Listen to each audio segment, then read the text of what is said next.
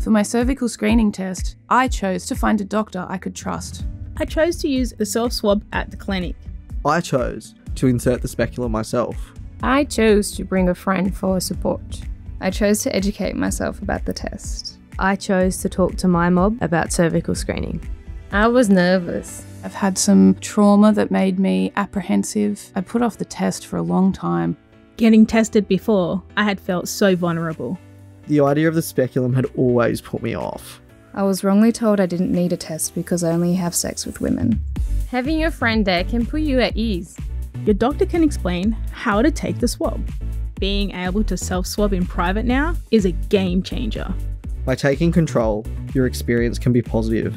Because we all know that a healthy mob is the best mob. If you have a cervix, the test can save your life. It's your cervical screening test. Own it.